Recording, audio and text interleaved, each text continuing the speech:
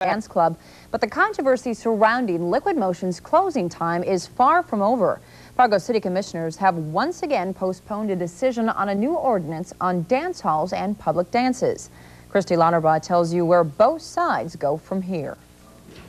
It's back to the drawing board for Fargo's City Commission. The group unveiled a new dance ordinance to a flurry of opposition. So much opposition that the commission was forced to delay a vote on the new draft for the second time. What we're working through right now is what that means and what bits and pieces of the ordinance are kept and what we're going to revise. We're talking about dancing here, like just kids bouncing around the room.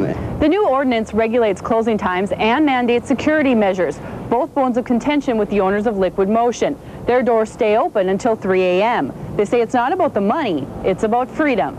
I think there's a greater principle at stake here, and it's not just, public safety.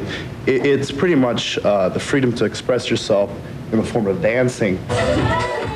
City commissioners disagree. They say the late closing time gives the after-bar crowd a chance to migrate to the underage club, and that could be dangerous.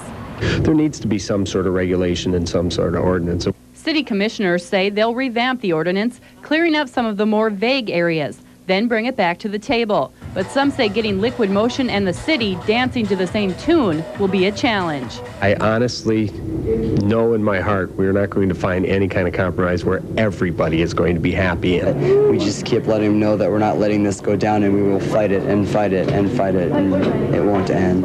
The owners of Liquid Motion say if the ordinance is passed requiring them to close earlier, they'll get petitions going to get the issue on the ballot and let voters decide. In Fargo, Christy Lauterbach, CBS 4 News. Stay with us. Dave returns with the rest of your forecast right after this. Be 18 to get in.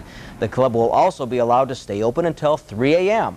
And there are no restrictions on anyone entering the club after the bars close at 1 a.m. The clubs will have to be licensed with the city in this agreement. The city commission will take up the new agreement at next week's meeting.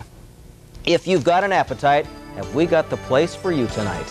When we come back, Tracy Briggs will join us live from this Chef's Gala. Is approved. Very civil. We just explained what we wanted, they explained what they wanted, and we worked on it together. And if everything, like I said, if everything goes like what they told us today, then we should all be happy on Monday.